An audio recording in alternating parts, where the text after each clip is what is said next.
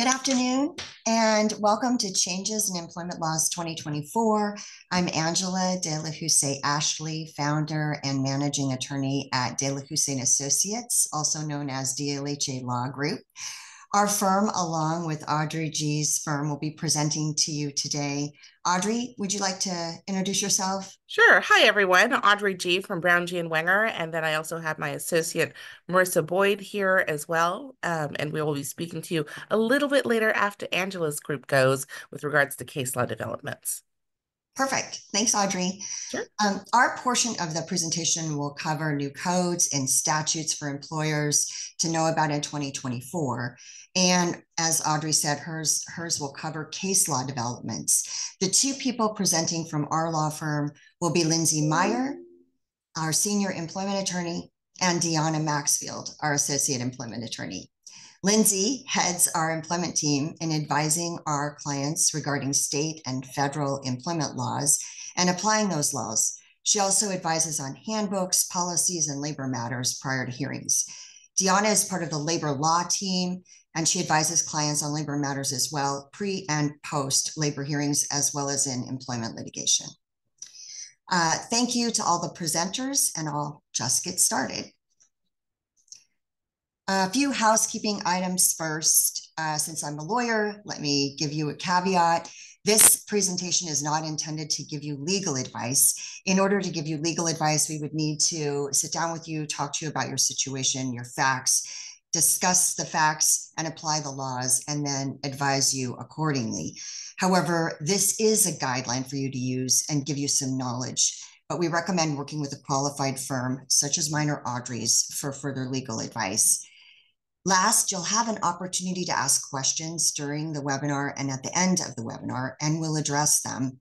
To do so, please use the Q&A box. Don't use the chat box. The Q&A box you'll find at the bottom of your screen, and when it comes time for questions, we'll review them. Let me get started. Let me start by emphasizing the importance of having an up-to-date handbook. If the company's employment was a body, the handbook would be the heartbeat. It's the first place that employees go if they have an issue or questions. And you as employers need to be able to rely on its accuracy and as a guidance. It's also important that your handbook reflects the tone and the culture of your company. And we recommend working with an attorney to make sure it's current and accurate every year and that it's amended as needed. You also want to make sure that you have updated workplace policies and procedures and that the employees sign off on them as needed.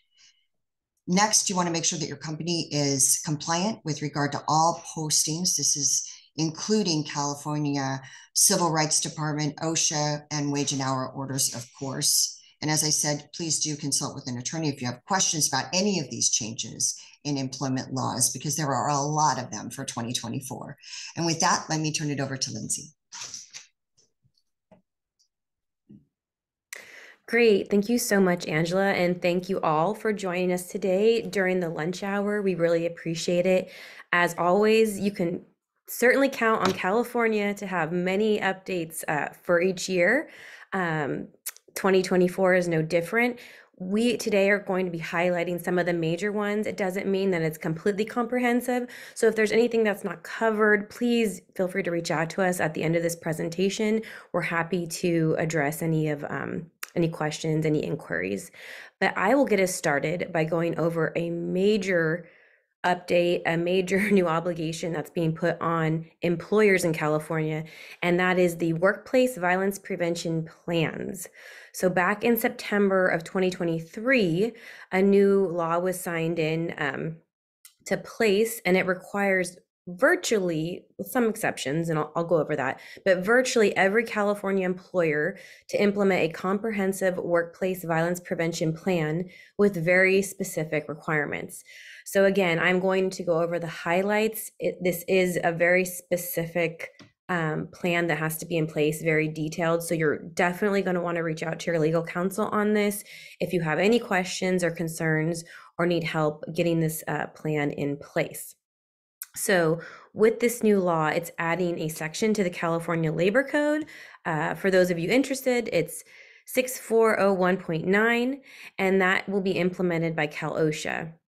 So just as I stated previously, this new law requires employers to make an effective plan that's aimed at preventing workplace violence, and it needs to be in effect by July 1st of 2024. So that doesn't mean wait until July to get going on this plan. Now is the time to get working on getting this plan in place. It needs to be a written plan. It can't just be a plan that you have, up here ready to go. It has to actually be in writing. It's very comprehensive, needs to be very detailed, and has to cover a lot of different areas.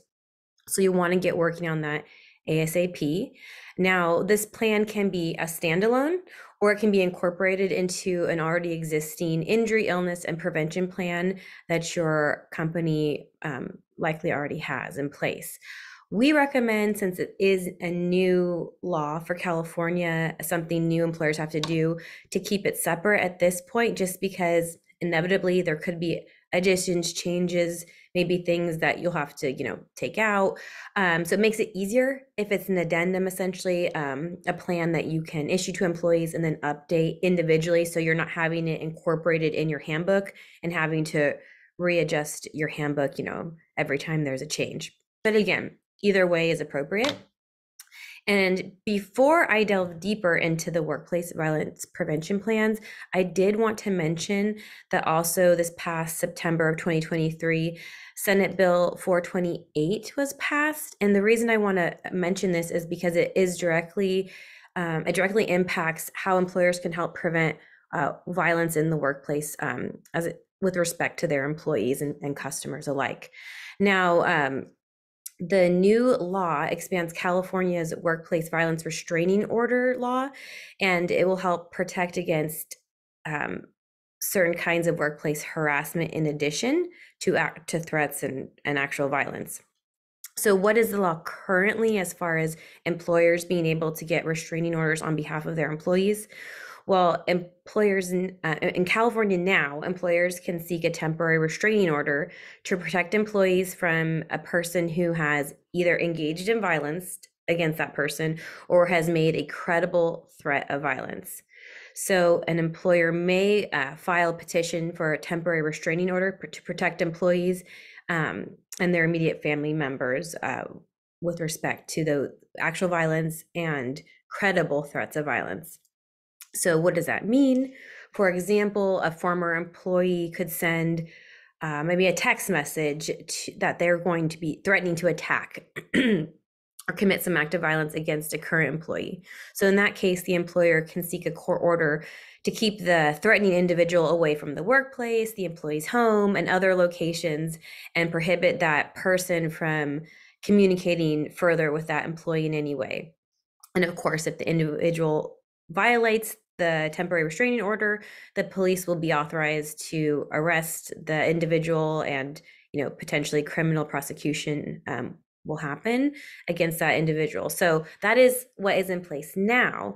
So while the existing law does provide one avenue for employers to protect their employees using a temporary restraining order, the law covers a limited scope of misconduct, and it's essentially related to violence or threats of violence. So when the behavior has not involved violence or a direct threat of violence, courts have typically not permitted granting of restraining orders via the employer for their employees.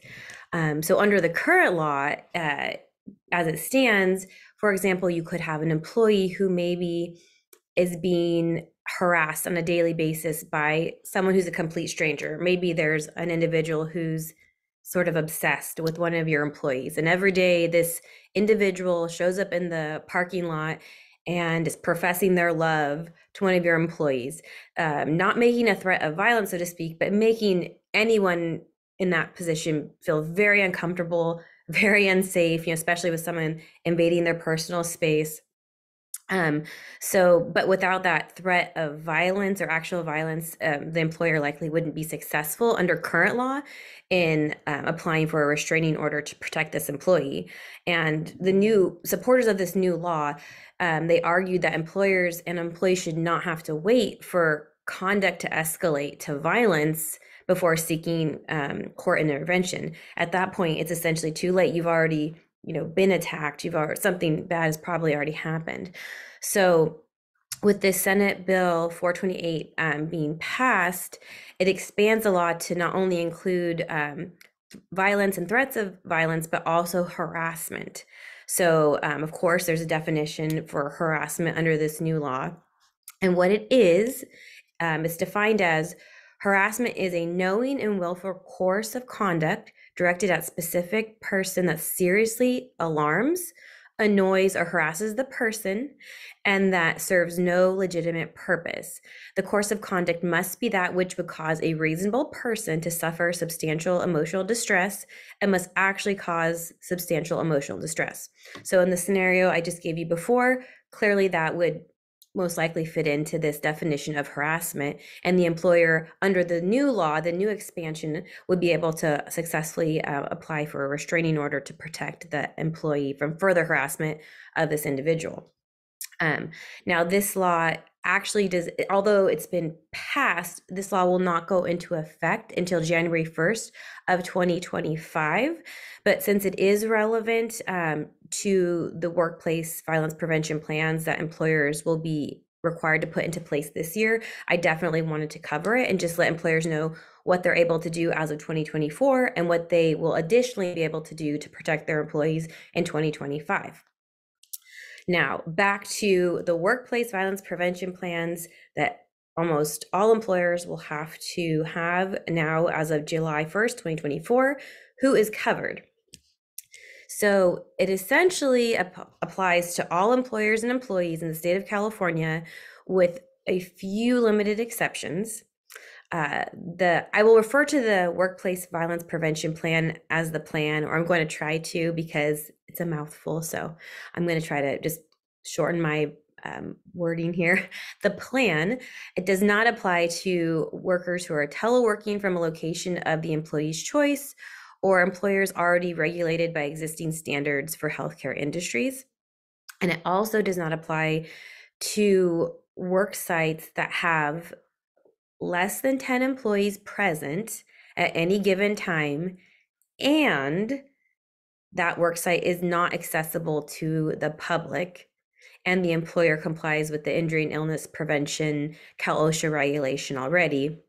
So if those three items are met, then the work site may be exempt from the new law. So again, it's not just work sites with less than 10 employees, it's work sites with less than 10 employees present at any given time, and that is not accessible to the public. Now, what's considered workplace violence under the plan? It's defined broadly. Workplace violence is defined broadly as any act of violence or threat of violence that occurs in the place of employment. And the definition includes, for example, verbal and written threats of violence and incidents involving, of course, weapons, use of a firearm, regardless of whether or not the employee was actually injured. And the definition also includes some acts that people may think actually kind of waters down the meaning of workplace violence, such as a threat against an employee that results in a high likelihood resulting in injury, psychological trauma, or stress, regardless of whether the employee sustains an injury.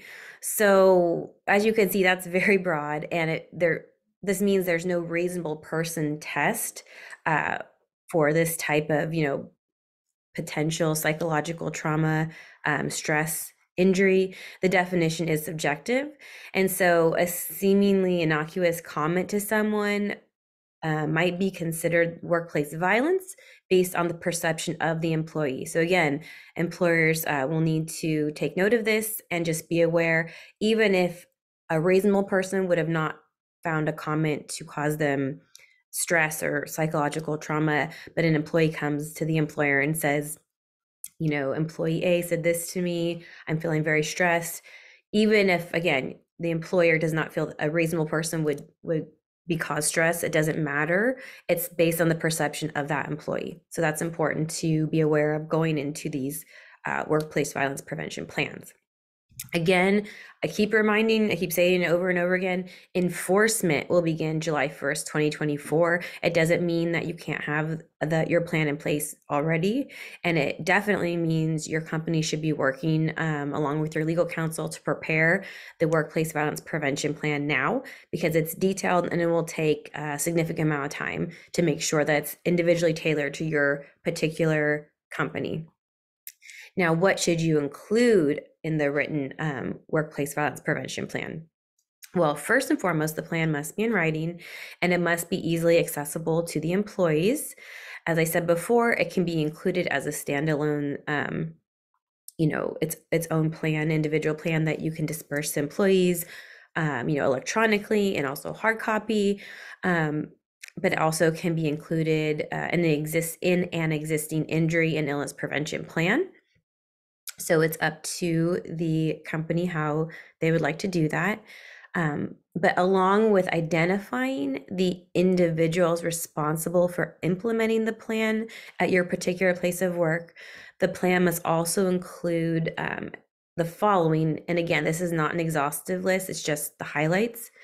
It should include, or it must include rather, methods that the employer will use to implement the plan, procedures to obtain the active involvement of the company's employees and authorized employee representatives in developing and implementing the plan, methods that the employer will use to coordinate implementation of the plan with other employers when that's applicable, depending on what type of business you run. Also procedures for how the employer will accept and respond to reports of workplace violence, and also how they will work to prohibit retaliation against an employee who makes such a report. There will need to be procedures in place to ensure that supervisory and non-supervisory employees comply with that plan and are able to comply with that plan. Procedures with how to communicate with employees regarding workplace violence matters and how their reported matter will be investigated. That's very important. Employees will definitely want to understand that process. There also needs to be a means to alert employees of the presence, the location, and nature of a workplace violence emergency. So if an imminent threat, is occurring at the workplace, there needs to be a means to alert employees immediately, so they can, get to a safe place and take precautions. There needs to be evacuation and/or sheltering plans. Also procedures for identifying workplace violence hazards and procedures to investigate and correct past incidents of workplace violence. So that's a lot. Again, like I said, it's going to be very comprehensive.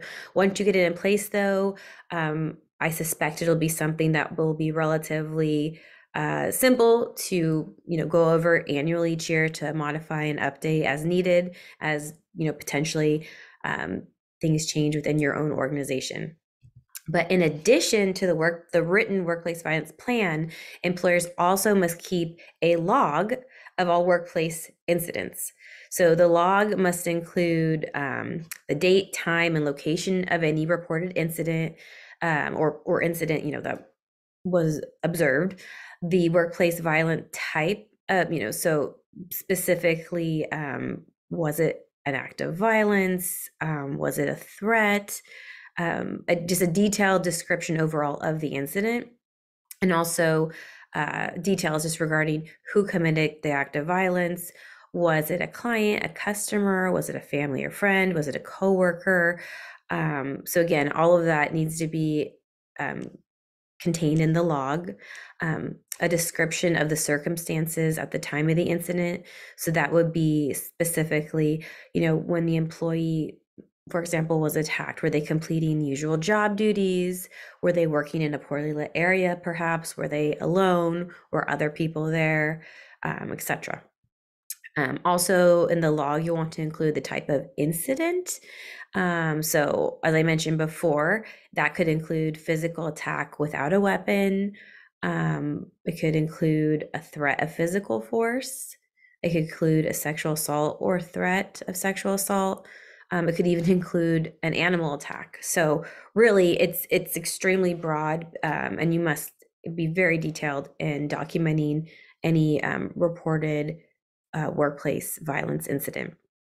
And lastly, you're going to want to make sure you include the consequences of the incident, which would include, for example, whether law enforcement was contacted, was the individual taken away in an ambulance for medical care, and what actions were taken to protect the employee or employees from a further threat of violence. So now we went over the required written plan and the required log that must be maintained. The last piece of this is required employee training. So employees must be trained regarding the new workplace violence prevention plan. So you'll definitely want, when you roll out the plan, that's when you'll want to schedule training for your employees this year. And so the training must be provided to all employees.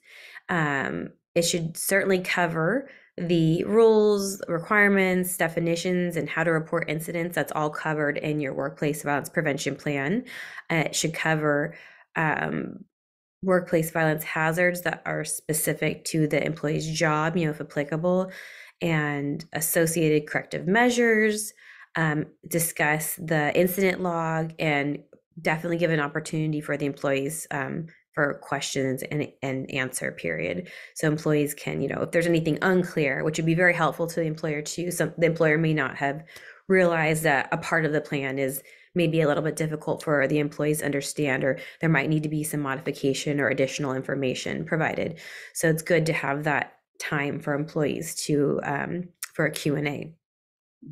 And lastly, employers will definitely need to maintain the records that are related to the incident log, the actual plan itself, training records, records of investigation, records of correction of any incident, etc. All of that will have to be maintained now for a period of 5 years. So that is a lot. It is a big new obligation for California employers that is applicable to almost all likely employers in California now. So it's a big undertaking, but there is time to get all of that together. July 1st will come fast, so get started now if you haven't already. And with that, next slide, please. I'll move on to a different topic here, and that is not surprising. Now in 2024, effective as of the 1st of January, the California Fair Employment and Housing Act was amended. And with that amendment, employers are now prohibited from taking any adverse action, employment action, against their employees for off-duty, and I want to emphasize off-duty marijuana use. So under this new amendment and this added protection now for employees, it will be unlawful for employers to discriminate based on a required drug screening. So specifically, what does that mean? It means employers are prohibited from using the results of hair or urine tests, for example, for marijuana, which can detect traces of cannabis potentially for days or weeks. So you cannot use that information to, in decisions to not for hiring, to penalize or discipline an employee. You no longer can use that information for that. Employers can still test employees and potential employees for THC, the major psychoactive ingredient in cannabis, that can indicate impairment. So the law stops employers from discriminating against employees if they test positive for non-psychoactive cannabis metabolites or metabolized THC that can be found in hair, blood, and urine, as these metabolites do not indicate impairment, only that the individual has consumed cannabis in the last few days or weeks potentially. So again, this is new. Employers are not prohibited from having their employees drug tested where appropriate and in compliance with the law. But certain results are now no longer going to be able to be used to terminate, discipline, etc. employees, because if it shows off-duty cannabis use, essentially, employees are protected. Also, the expansion of FEHA prohibits employers from requesting information from their employees or job applicants relating to any prior cannabis or current off-duty cannabis use. Also, employers cannot use any information they may have obtained through a background check, for example, relating to a person's criminal history related to cannabis use. So that's another change that employers need to be aware of, particularly in light of hiring potential employees. Next slide, please. So I'm sure employers are wondering, my goodness, what can I do? Employees can come to work high? No. The expansion does not permit an employee to possess, be impaired by, or use cannabis, marijuana on the job. So it does not impact employers' rights to maintain a drug and alcohol-free workplace. That is still well within the employer's rights. An impaired employee is maybe disciplined up to termination. So really, the purpose of this new law is to protect most workers, in California, unless they fall into an exception, but employees who use cannabis, marijuana off the clock. But of course, employers must still and are allowed to maintain a drug-free, safe workplace for their customers, employees. Okay, well, with that, thank you very much. I know I covered a lot. I will go ahead and turn over to my colleague, Deanna Maxfield. Thank you. Thanks, Lindsay, and thanks again to everyone for being here. I'm going to talk about a few updates to California law regarding leave and compensation. The first update is the expansion of paid sick leave.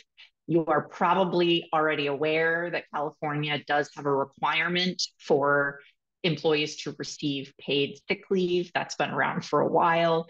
The difference is that starting January 1st, 2024, the requirement is now 5 days of paid sick leave per year. It was previously 3 days. So you will need to update your leave policies accordingly. It's defined as either 5 days or 40 working hours of paid sick leave per year. You can provide that leave in one of two ways, either accrual or upfront. Accrual means that the employee accrues leave as they work, and they need to accrue at least 1 hour of paid sick time per 30 hours worked. The upfront method means that you just provide each employee with a bank of 5 days of sick leave at the beginning of each year. And you can do that at the beginning of each calendar year, but of course, not all employees start working on January 1st. So if you have someone who joins partway through the year, you just need to make sure that you provide them with prorated leave so that you're still complying with the amount requirements. You can still use a combined PTO system. I know a lot of employers lump vacation and sick time together. That's still fine. You just need to make sure that you're still providing the minimum amount of leave to be compliant with the law. Once the employee has the sick leave, they must be permitted to use it for diagnosis or treatment of a medical condition of themselves or a family member. So this includes the employee themselves getting sick, or their kid is sick and they need to take them to the doctor. They need to be able to use their paid leave for that as well. There's also one more category of usage. Victims of domestic violence, sexual assault, or stalking must be allowed to use their time to seek medical treatment, which they'd be allowed to anyway. But they also must be allowed to use their time to receive other services related to the stalking or abuse or whatever they're experiencing, or to go to court. So if they need to appear in court to ask for a restraining order against someone, they need to be able to use this paid sick leave to do that. Of course, since this is a requirement, employees are prohibited from retaliating against an employee for using their paid sick leave. This includes, I know some employers have attendance systems where someone gets a point or an occurrence for an unplanned absence. If someone needs to use their paid sick leave last minute, they need to go to the ER, for example, you can't penalize them at all. So they can't receive a point or an occurrence for that absence. And something that I want to make sure to mention about this law that's a little maybe surprising is that it doesn't have any provision for asking for medical documentation. I understand it seems natural that if someone's taking sick leave, you can ask for a doctor's note, but that's not the case necessarily. This law does not have that provision, and it's not entirely clear how that's going to be interpreted, but the safest thing to do is to not ask for documentation. Hopefully that's not a big problem because it's only 5 days a year, but if you are having an issue with an employee, of course, contact legal counsel. Next slide, please. The next law I'm going to talk about is bereavement leave for reproductive loss. California has required employers to provide bereavement leave for a while for the loss of a family member. This is modeled on that law, but it allows for leave for reproductive losses. The requirement is up to 5 days of bereavement leave per incident. The law has several examples of reproductive loss, including miscarriage, failed adoption, failed surrogacy, stillbirth, or unsuccessful assisted reproduction. Unlike the paid sick leave, this leave does not need to be paid. However, if an employee does have paid sick time or vacation time that they want to use to cover their absence so they don't miss out on pay, they do need to be allowed to use it. But you don't have to, in addition, allow them paid bereavement leave. It doesn't need to be taken all at once. The employee can take it intermittently within 3 months of the loss. And similar to the paid sick leave law we just discussed, this law does not have a provision that allows the employer to ask for documentation, which is actually unlike the other bereavement leave law. That law says that you can ask for an obituary or some other kind of evidence that a loss actually happened. Under the reproductive loss law, there is no such provision. So you're not going to want to ask for any documentation lest you be accused of not complying with this law. Obviously, some employees will volunteer information about what's happened or health information. That information needs to be kept confidential. Obviously, health information should always be kept confidential, but this law also has a specific requirement that anything the employee tells management or HR about their need for this leave needs to be kept confidential by the employer. Next slide, please.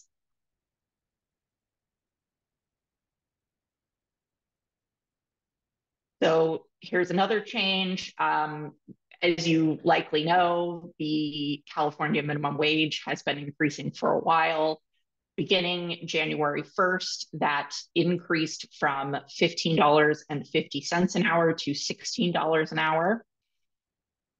Something that some employers may miss is that this also increases the minimum salary for exempt employees. So if you have an employee who you're considering exempt from overtime, so they're not being paid extra for overtime that they work, they need to meet what we call the job duties test. They have to be in a category of job that qualifies for the exemption, but they also need to be paid at least $66,560 a year. That's the minimum salary for them to qualify as exempt. And that's basically, that's twice the minimum wage for the whole year. So now is a good time to double check that your employee's compensation is compliant with all of those rules. We also want to mention that the California minimum wage is a statewide floor. So everyone in California needs to be paid at least $16 an hour, but individual cities and counties can require a higher minimum wage. And in fact, there are at least 35 or 40 local governments in California that do have higher minimum wages. So make sure to check your local laws or consult with local counsel. Next slide, please. And finally, since we're talking about compensation, I did want to mention that the Department of Industrial Relations has updated the wage theft notice that is required to be provided to employees. This form probably looks familiar because you've probably been using it, but the DIR has released a new version that you can download on their website. It's got some additional notices about the Paid Sick Leave Act and some emergency and disaster information. You don't need to distribute the new version of the form to all of your employees unless there's some kind of change in their compensation. It's just that next time you use this form, which needs to be provided on hire or 7 days after a change in compensation, you should use the new version of the form. So just look out for that next time you need to use this. And with that, I'm going to turn over to Audrey and Marissa. All right, great. Thank you, Deanna. I appreciate that. Great job. Hi, everyone. Nice to meet you. My name is Audrey G, and I have my associate here, Marissa Boyd. We are from Brown, G, and Wenger. We are business law attorneys, and Marissa and I actually practice employment law or HR law, and it's on the employer side. And so we do both litigation as well as class action and POGA defense, wage and hour issues, trade secrets, discrimination, harassment, all of those sorts of types of litigation, as well as the front-end compliance work in terms of architecting policies or strategic moves that you might have with your workforce. So Angela and her team have provided you with this great legislative update, and we're going to go ahead and do kind of a case law roundup of all the cases that happened, not all, but some of the notable cases that happened in 2023. So next slide, please. COVID happened, right? Oh my gosh, that was just like a few years ago, and it's almost like we're putting it in our, back there, and we can't remember it. But it's like we're finally seeing some of the litigation that came out of the early COVID era, and they're winding our way through the courts. And one of the issues that we were wrestling with at the time, and we're just like, oh, what is the duty here? Legally, what kind of duty does an employer have to take into consideration their employees' family members and their family members' health, and what obligations an employer have to protect those employees' family members from COVID? And can you, as an employer, be sued by your employee who got COVID at the workplace and giving it to the family members? And can that family member then sue you if you acted where you knew that you were putting the employee into a high-risk situation? Well, we got some answers here finally years later, and it's the Kusiemba versus Victory Woodworks case, and that addressed that issue. It went up on both, interestingly, state and federal courts, and we got decisions at both the Ninth Circuit level as well as the California Supreme Court.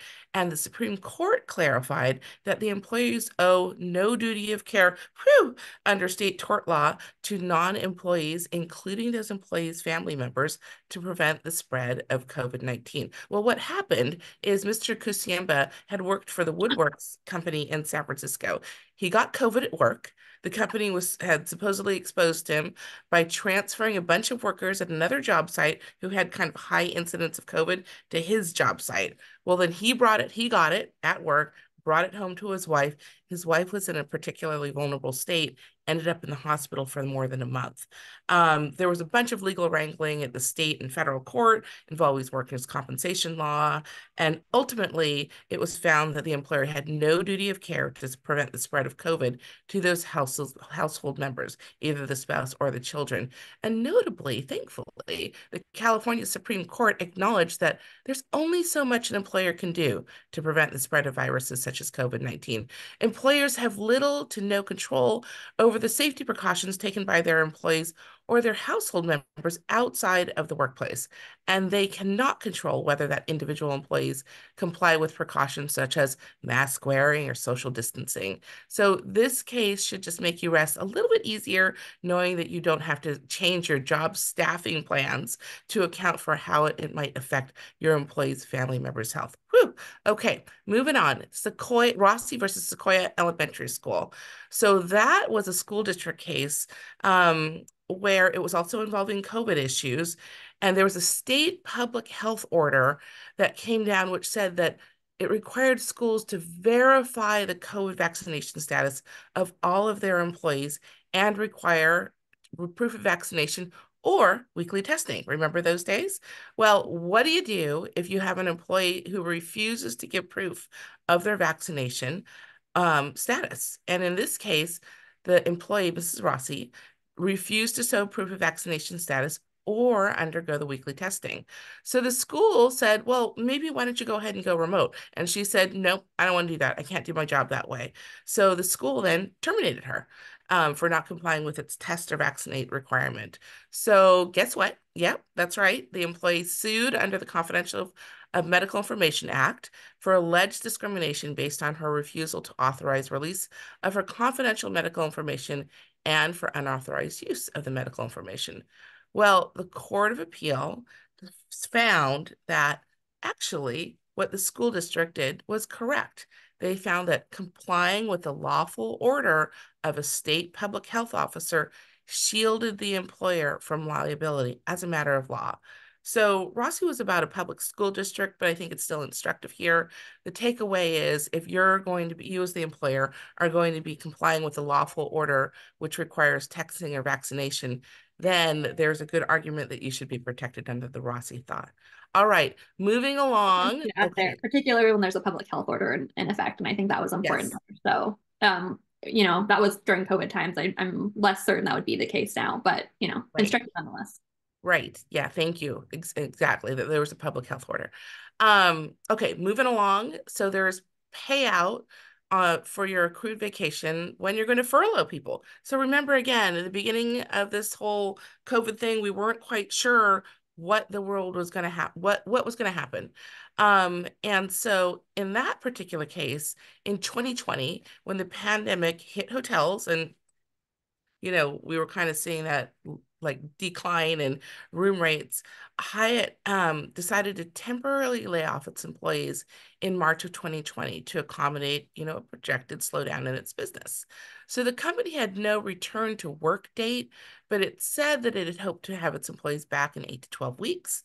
They continued to pay the health benefits in April and May, but then later in June, they're like, so sorry, we're going to just go ahead and terminate you. And then at that point in time, Hyatt then paid the accrued unused vacation. Well, an employee filed a class action and pocket case, and the court looked at some of opinion letters from the DLSE and as well as their interpretations manual, and said that if an employee is laid off without a specific return to work date within a normal pay period, the employer must issue its final paycheck. So the takeaway is if you're going to go ahead and implement a furlough or a temporary shutdown and you're not giving like a date certain of a return to work, then you really should treat it as if it's a termination. All of that paperwork that goes along with it, including paying out all of their accrued unused PTO or vacation. So that's the Hartstein versus Hyatt matter. All right, next slide. Marissa, you're up. So somewhat relatedly, the next batch of cases we have relate to workplace discrimination.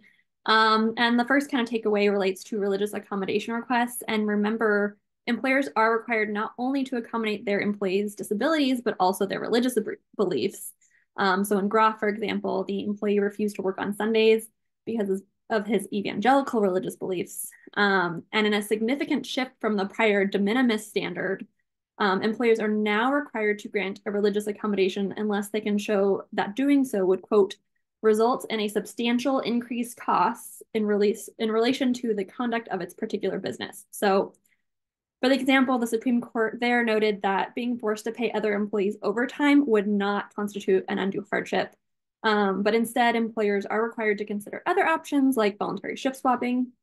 So this really just goes to show that if you are going to deny a religious accommodation or request, you need to be able to prove up that certain costs would result, and not just, small costs, but like really kind of substantial in regards to the nature of your business. And Marissa, also in this particular case, it came up, I think we'd gotten a lot of questions during COVID, right, in terms of religious accommodation, and if people were asking for a religious accommodation in order to not test or vaccinate or those sorts of things. So I think it's just a trigger now for you all employers to think, ooh, maybe we should look at this a little bit harder. Maybe we want to make sure that we're being able to have evidence to prove up that substantial increased costs.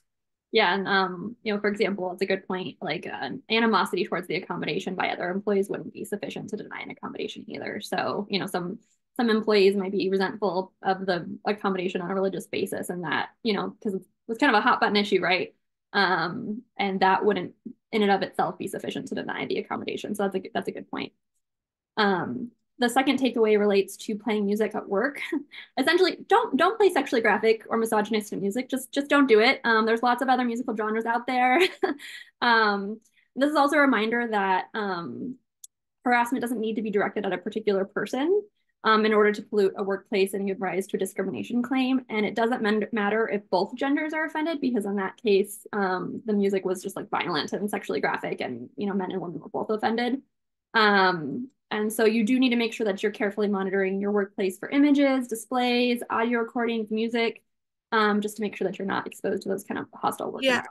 And I think it comes up oftentimes when you have warehouses. So maybe extra training with some of your supervisors in terms of, normally they might be like, oh, my employees can go ahead and play whatever music kind of gets them going and makes the line go faster and things like that. Just like check in with them and make sure that they're actually really looking at what music is being played and some of the lyrics that are actually being or posters.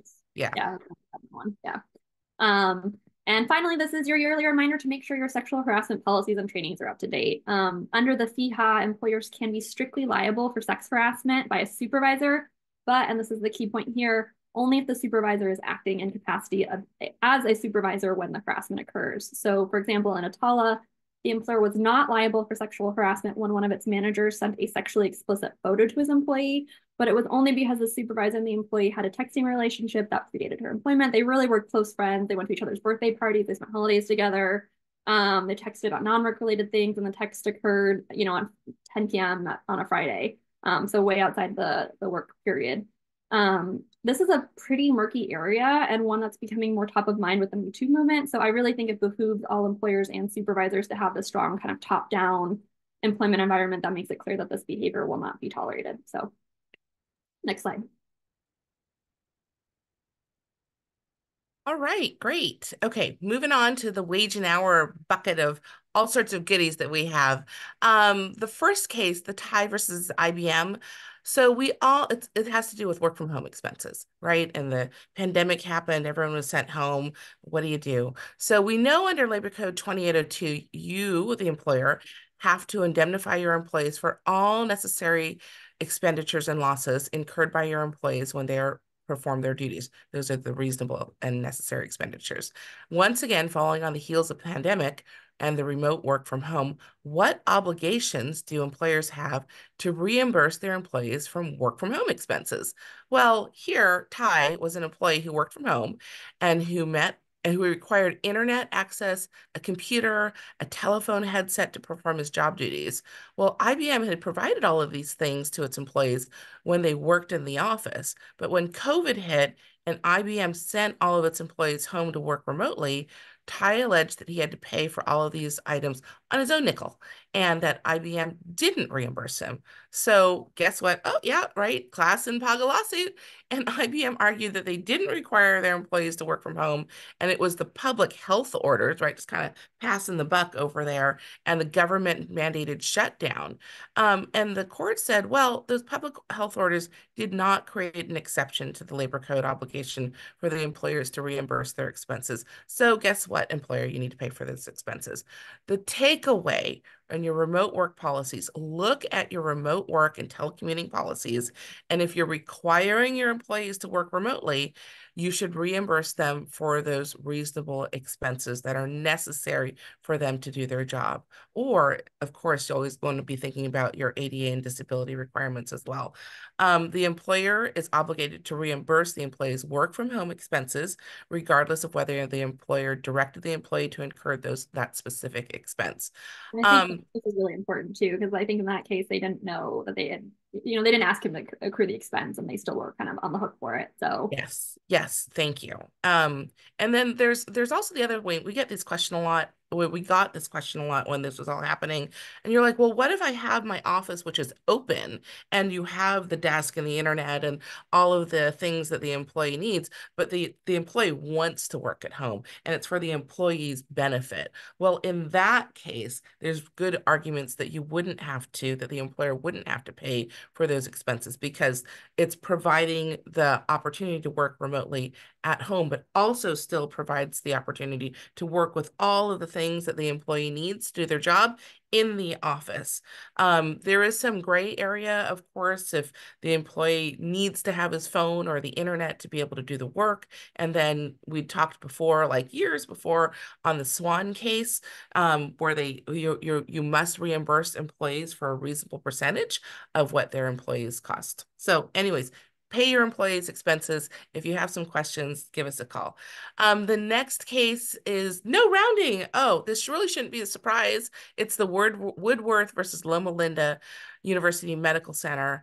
Because remember, last year we talked about Donahue, and that said that you can't round meal periods. And then we also talked about Camp versus Home Depot, where it says the employers are not permitted to round when they can capture and have, in fact, captured the exact amount of time an employee had worked during a shift. Because remember, in that case, they rounded to the next quarter of an hour, 15 minutes. Kind of big amount of time. Well, this year again, no surprise, the court reminded employers that in this day and age, when we have the technology to run time clocks down to the minute or even the second, you really shouldn't be rounding up or rounding down your time punches, even neutral rounding.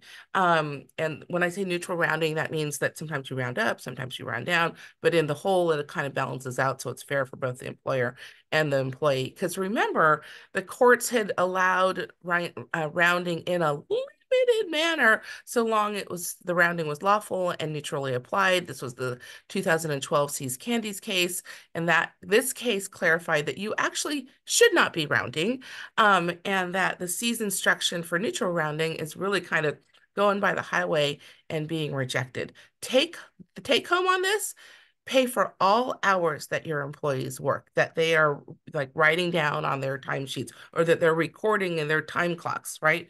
Don't use rounding policies. Implement some sort of time capture method so that you're paying based on the actual time punches. This case is also notable for kind of wonky litigation strategy, and that pocket actions should not actually be stricken because they are unmanageable. That comes later if you actually get sued. Hopefully that'll never happen. But again, this case is on this at the Supreme Court level, so we'll find out how it happens. Another case that we just noted is the Helix Energy versus Hewitt case. I'll kind of skip over that. I think the takeaway, there's some FLISA issues, not specifically California, but we flagged it because it was a really highly paid, compensated employee at $200,000 an hour, $200,000 a year. But guess what? He was supposed to be paid overtime. So at that high rate, it was like a pretty big chunk of change, as well as attorney's fees. So just think about your classifications of your employees and make sure that you're doing it right. We're seeing the Naranjo case again. That's been up and down through the courts over the last few years. But when this case came out in February of 2023, it looked like it was an employer victory in the world of wage and hour penalties. It's now on review at the Supreme Court, California Supreme Court. And if it upheld, then the case will make plaintiffs' attorneys work a whole lot harder to recover their penalties against employers. So remember, in that case, the employee had brought labor code violations arising out of meal and rest break premium pay obligations, which then triggered the wage statement penalties and attorney's fees. And importantly, the court held that if the employer could show that it had a good faith belief that the employer was paying the employees correctly, then the employer could defeat those penalties, the imposition of those penalties, since the employer's failure to provide a correct wage statement did not meet the standard of knowing and intentional that's set forth in Labor Code 226. In other words, a good faith dispute on compliance with the accurate wage statement provides you with a defense. Remember, Labor Code 226 is that you got to provide accurate wage statements. It's got to have wages, hours worked, deductions, all of those sorts of things. And if you don't, then there's penalties. It's $50 for the initial, and then it just kind of like goes higher from there, $100 per employee. So what happens? What happens if you, the employer, have a good faith belief that maybe you've classified your employees correctly and they're not independent contractors? What happens if you get the law wrong? Well, the law wrong. Well, this case allowed you some space for being able to do what you thought was the right thing. But now it's up on being taken up by the California Supreme Court. So we're waiting to see if we will still have that defense available to us. All right, next slide. Marissa, it's you. So we're running a little bit short on time, so I'm just going to breeze through this one. But essentially, I'm sure you recall that there's an ABC test, which is pretty strict to meet if you want to classify your workers as an independent contractor. This case upheld the constitutionality of the exemption for certain types of financial professionals, which importantly does not mean that just because you're a financial professional, you're automatically an independent contractor. What it does mean is that you apply a more lenient test. So if you are going to be utilizing, independent contractors, you might want to talk to an employee attorney because there are a lot of these kind of niche exemptions. Next slide.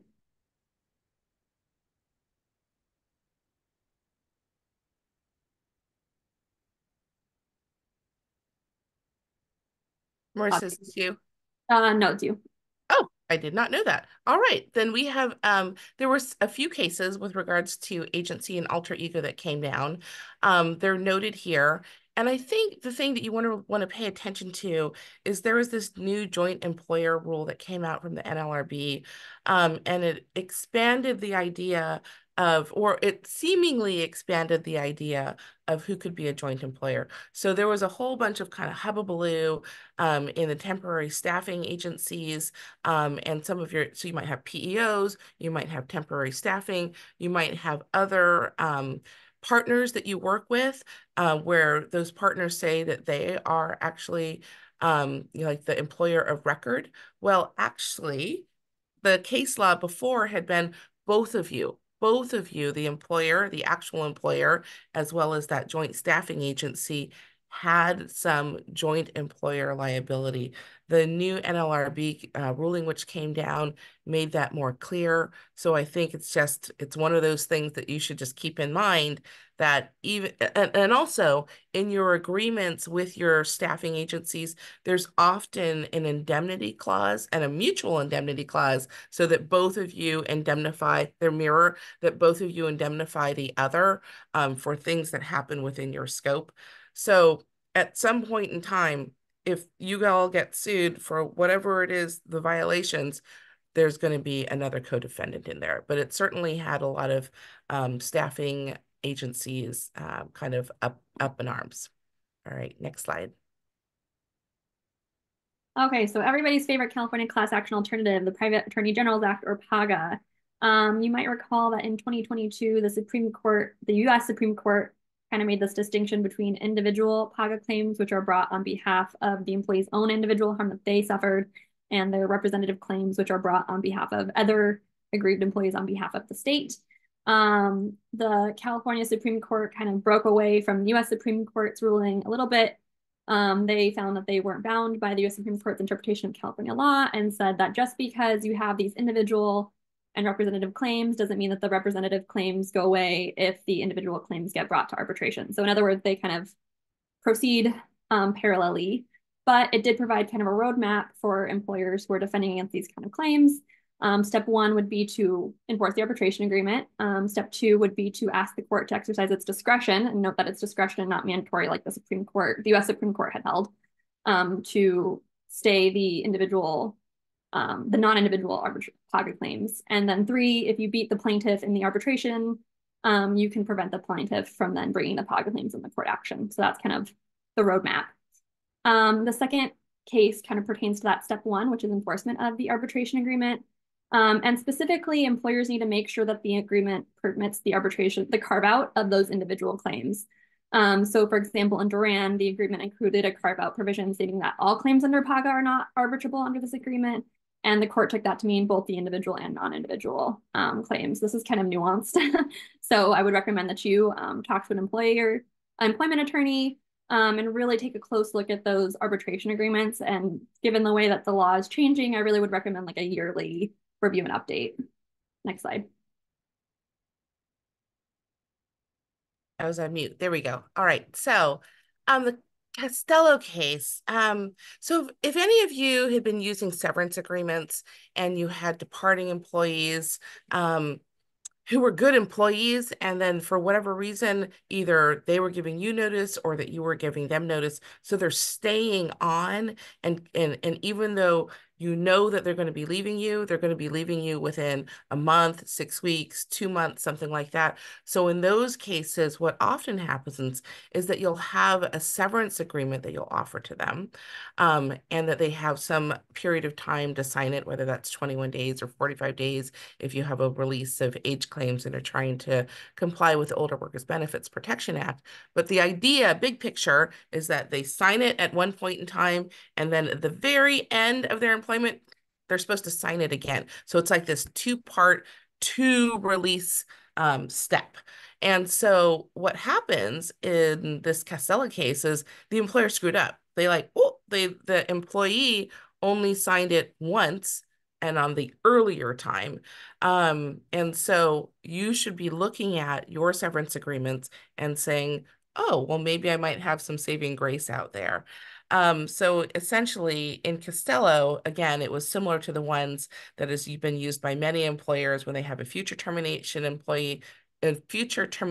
date with a good employee that they trust and want to keep around for the next month or so, but they want to lock down that release immediately, right? For all the things that once you sign it, you look backwards and you're released from all the things that went up to that point in time. But in terms of the future stuff, that was kind of an issue, and that's not released. And so you want to go ahead and get that initial release and then lock that down before any of those friendly, super nice sentiments like change in that like next month or so. So again, there's supposed to be that first one that's signed, and then there's the second one. The employee tripped up, and the company tripped up and only signed that first release, signed both releases the earlier time. And in that particular case, the employee actually took the money, the severance money, and then turned around and then sued the employer, shockingly. And then it went up and it went to arbitration and then went back to court. But basically, they said since the employee knew about the age claim obligations at the time that they signed the release, even the second release, even though it was talking about earlier future claims, that it was still good and enforceable. So again, takeaways: if you have and use these two-part releases, make sure you do them correctly in terms of one right now and then one on the last day of employment. But if you don't and it gets all messed up, don't just throw in the towel. You might have some saving grace. So it's really fact dependent. You need to check in with legal counsel there. Mm-hmm.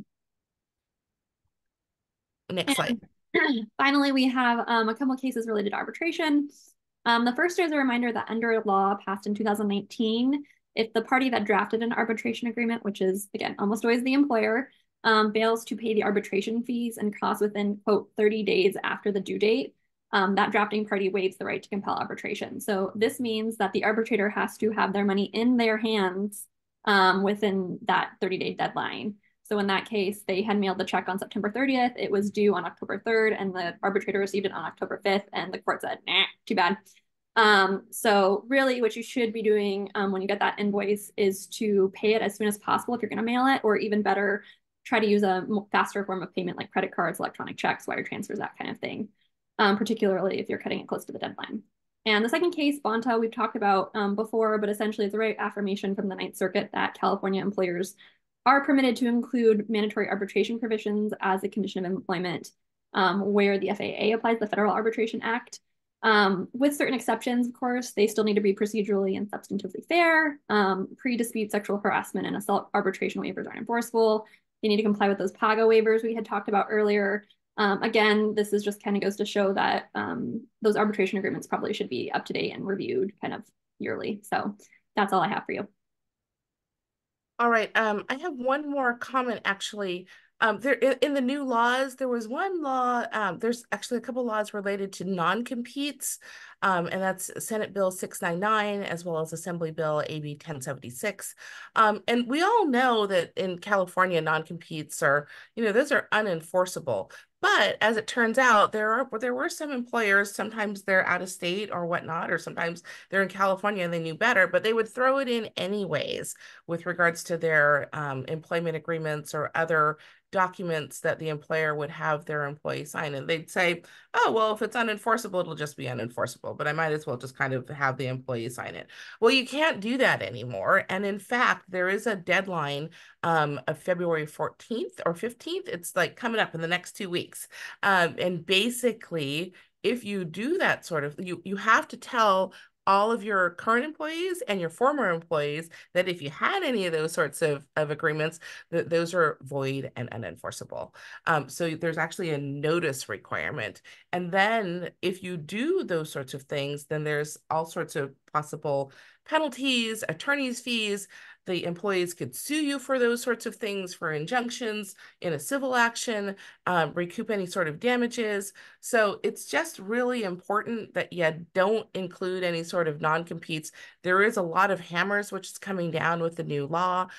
You still can protect your trade secrets, and so that's fine. So if you happen to say that your employee is, can't compete with you by not stealing your trade secrets, that's still okay. But you just can't have a bare non-compete and think that you're going to get away with it. So yeah, and you do need to be careful when non-competes drafting those trade secret provisions to make sure that they're kind of narrowly tailored, because if the trade secret restriction rises to the level of a non-compete, then as Audrey saying, now employees have their own cause of action. They have their new right to bring a lawsuit against you for even kind of proposing that. So it really is a significant hammer. So right. Avoid it. Yeah, I think the gray area, Marissa, that's a good point. The gray area on that one is if it says that you can't compete with us using our confidential information, and confidential information is then defined somewhere else to include, all prospective customers and clients and things like that. So then that becomes a problem. So yeah, those things can be protectable, but it really depends on the situation. So if you're going to try to restrict that kind of information, you really should be talking to an employment attorney to draft that clause very carefully. All right, I know we're at time, so no worries. That is such a complicated topic. So thank you, everybody. We are going to move into question and answers. I hope everybody knows this is scheduled to go until 1:15. So we're going to, and thank you for submitting so many questions. We are very happy to answer these.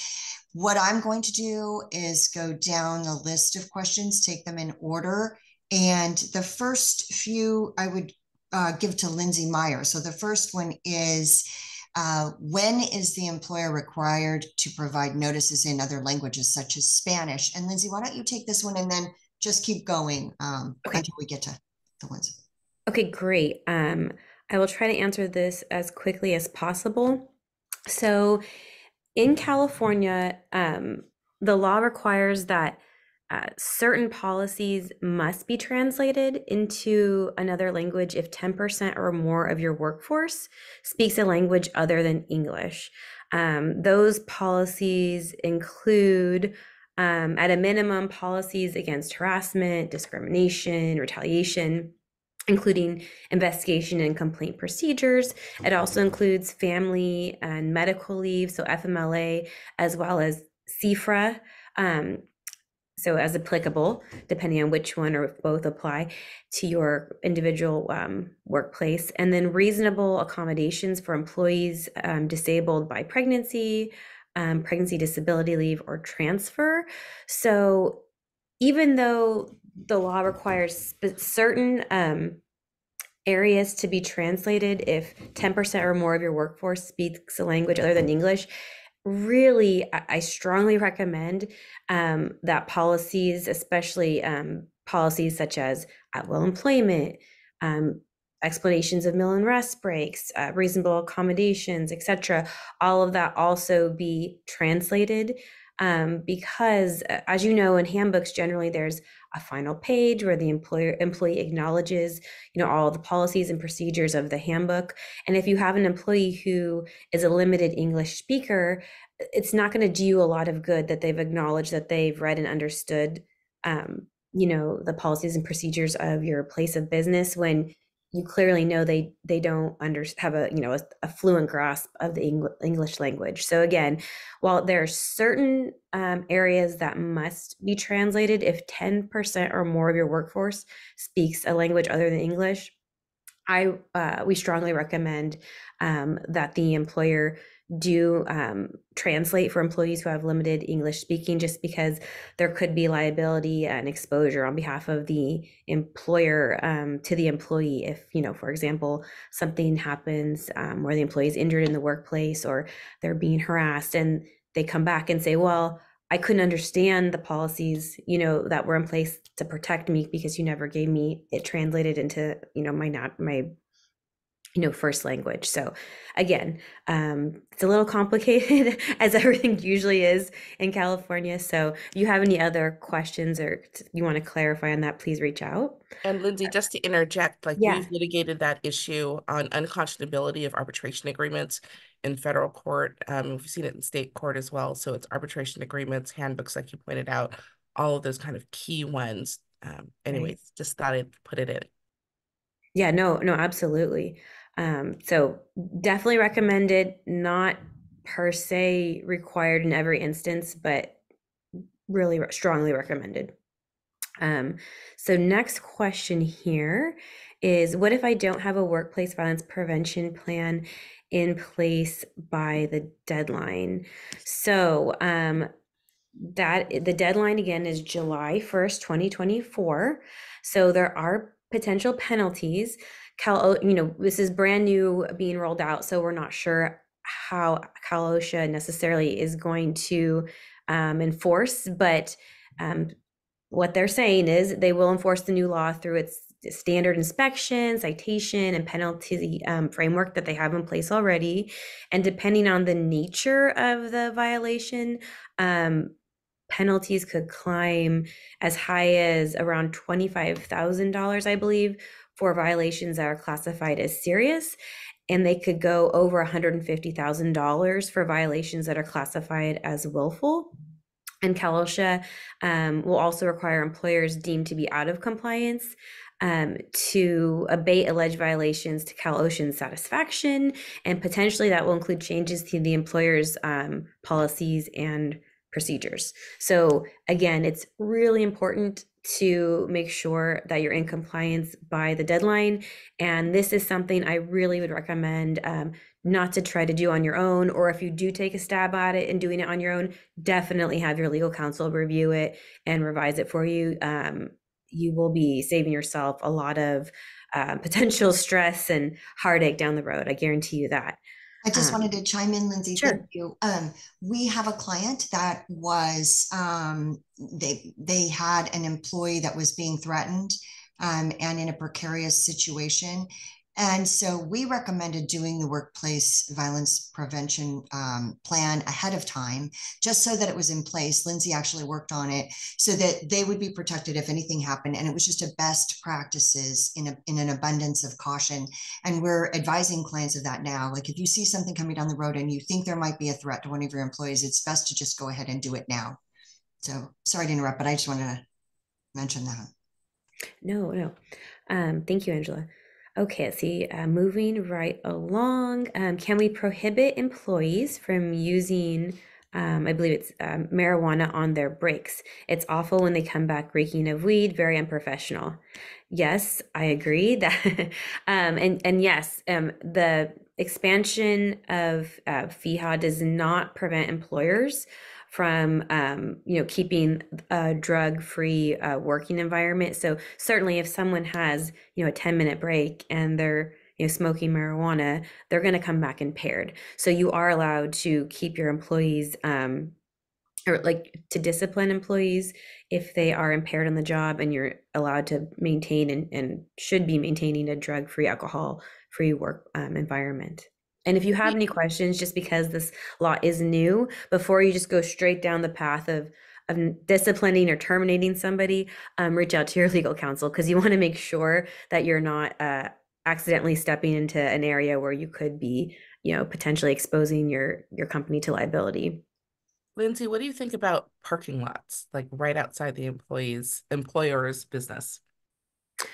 Well, I suppose, where you are makes a slight bit of difference as far as, are you violating the policy? But if you're coming back right after, you're going to be impaired. So I believe that the expansion of the law would still provide employers the ability to, enforce that drug-free working environment.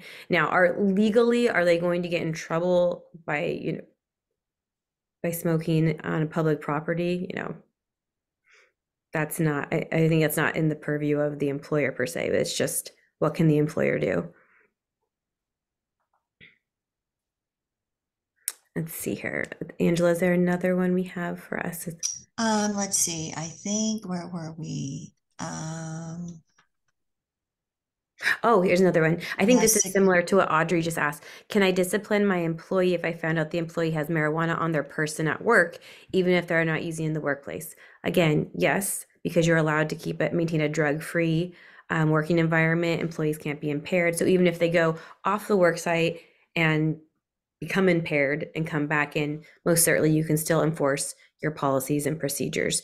So yes, like again, you can't control necessarily what your employee is doing on their lunch break because they're completely off duty. But if they come back drunk to work, you would be able to, again, follow your regular policies and procedures for implementing discipline in that instance.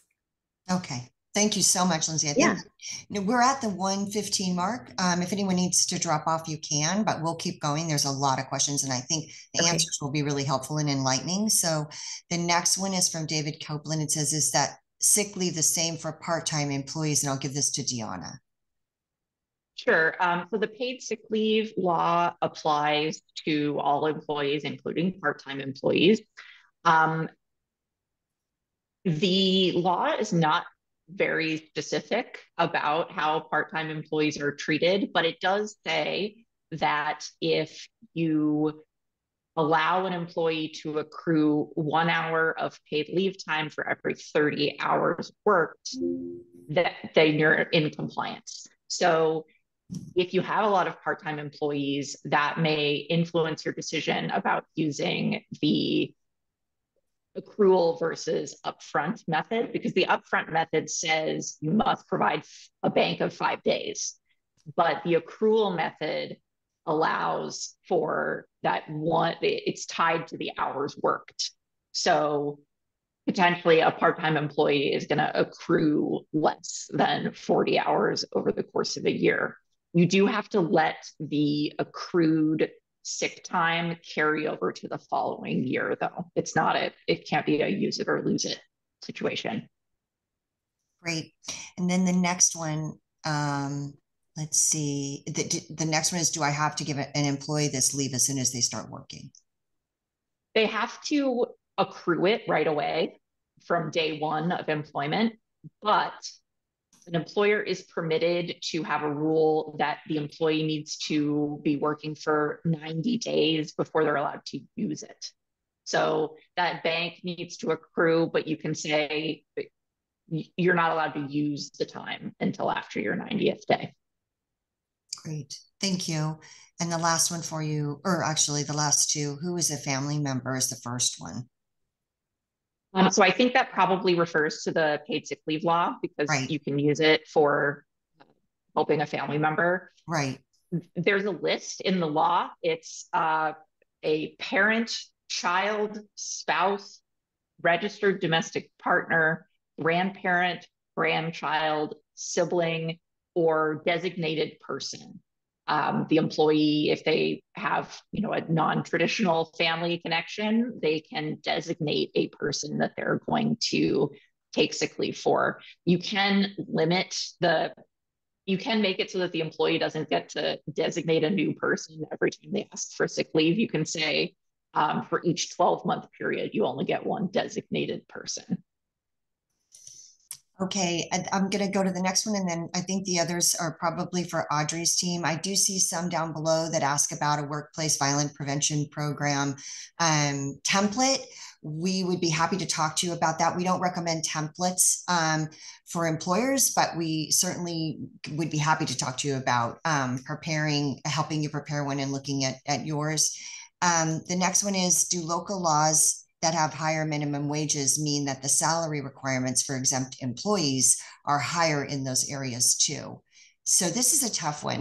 Tiana, do you want to, we just had this come up with another client where their city law was not in conflict, but not in compliance with the state law. So Deanna, do you want to talk about this?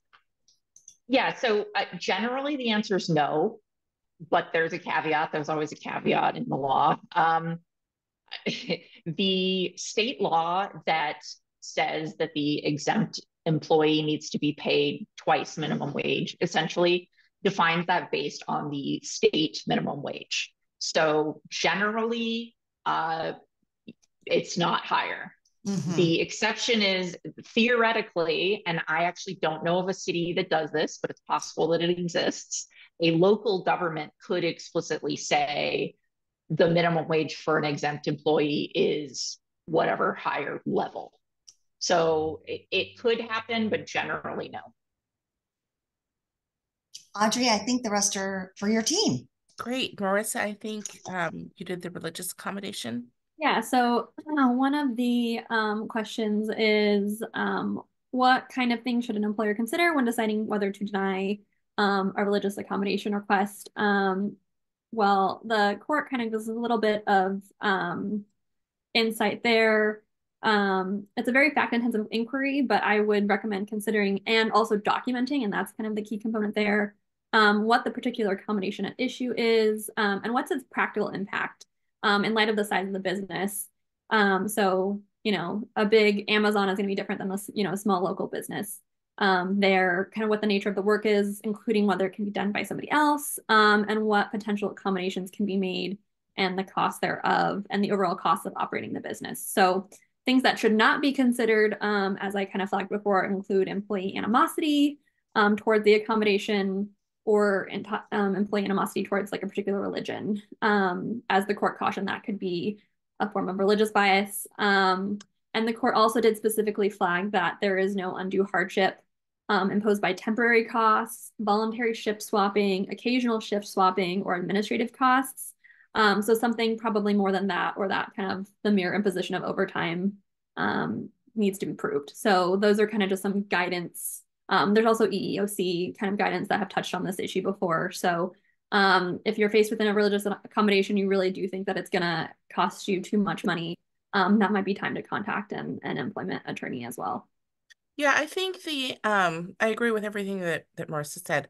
And I think that employers should really be looking at it in terms of a dialogue or a brainstorming session, and make sure that you're, again, documenting that brainstorming session, documenting all of the different ideas that you might be bouncing around with the employee. So it looks like you're really kind of thinking through these things and really keeping an open mind in terms of what might be possible or not possible, and then costing it out, right? So if the employee throws something across the table at you and your initial reaction is like, no way, well, why don't you go ahead and prove it up in terms of the dollars that are actually associated with it? And then that'll be good evidence. If it is indeed too expensive, it might not be, right? So I think anytime you do this reasonable accommodation, there is what the law requires is called the interactive process, and that really should be documented as well, because otherwise it gives an independent cause of action for it. Yeah, and remember the test is, there is the idea, the court kind of discussed this idea that there is going to be some hardship, right? So it has to be an undue hardship. So that's kind of the other thing to keep in mind. So the second question I'm seeing is, what kind of things should we include in our arbitration agreements to give us the best chance of enforcing those PAGA claims to arbitration? I think the number one thing is a compliance severability clause, and we saw that in Viking River. That kind of saved that. And a severability clause essentially says, like, even if this is unenforceable, we're just going to cut out that piece that is unlawful. And so that's been kind of the saving grace for a lot of these types of things, which is important when the law is shifting so frequently. And then making sure that you're cutting out unenforceable terms, like a wholesale waiver of PAGA representative actions that would not be lawful. Instead, you want to kind of narrowly tailor it to make sure that those individual claims can be sent to arbitration. And I would include an explicit statement to that effect. And then I would also maybe consider including a mandatory stay clause, kind of in line with this decision, where employee agrees to stay any representative PAGA action until the individual PAGA claim concludes in arbitration, as that might be persuasive to the court. So right. And I think on the arbitration, all of those are really great points, Marissa. I think on the arbitration subject, it's been such a ping pong match, right? Back and forth on enforceable, not enforceable, what's unconscionable, how big of a carve out on PAGA, all of those sorts of things. The state of the law has been in constant flux over the last 5 years with respect to arbitration agreements, but it certainly has been used successfully by a number of defendants to be able to kind of shut down and take the wind out of plaintiffs' attorneys' sails.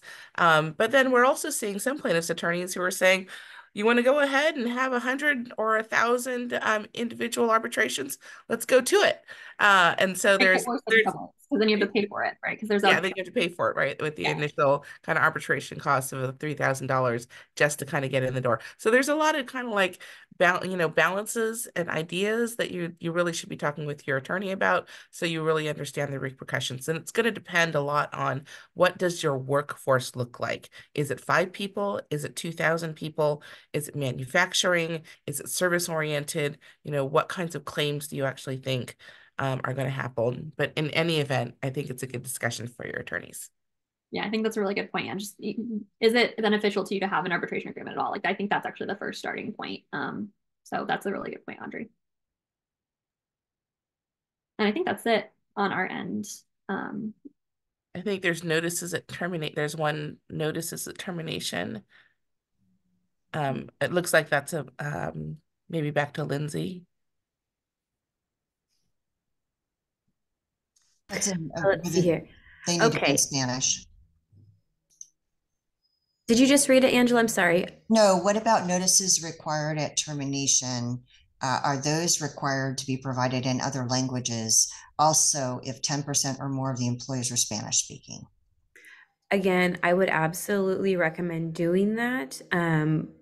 Is it required under the law? Not necessarily, but how can you legitimately get up before a judge and say, oh, I gave them all these notices, they understood, they signed it, when you clearly know that English is not their primary language. So to protect yourself as the employer, it's highly recommended to get important documents and notices, such as a termination notice would be very important, especially because there's a lot of additional notices that generally are included when it comes to like benefits and things that may be ending that need to be given to employees. So again, it's very important to have those translated. And if you have any questions specifically about particular notices, when that time comes, definitely reach out to your legal counsel. It's generally not too expensive to get these notices translated. There is some cost to it, but again, it'll save you a lot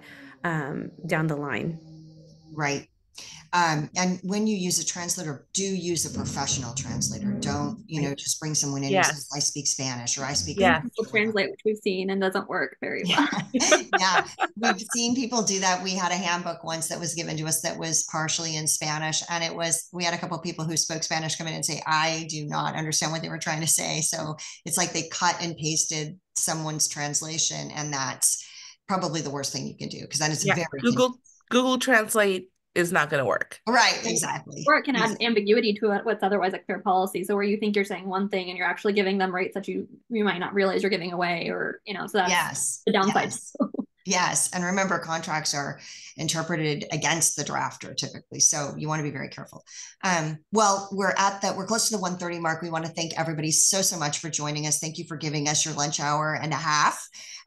We really enjoy doing this. We do it annually as a team with Audrey's firm, and it's wonderful. We're both members of the chamber and on the chamber board, and we enjoy giving that way. So we just want to say thank you. Audrey, anything else? Thank you. Thank you, Angela, and to Lindsay and Deanna and Marissa as well. Thank you for all of you for hanging out here. I'm wishing you good compliance with employment laws. And it was a pleasure to talk with you today. All right. Thank you, everyone. And thank you. Have a good rest of the week. Take care. Bye-bye.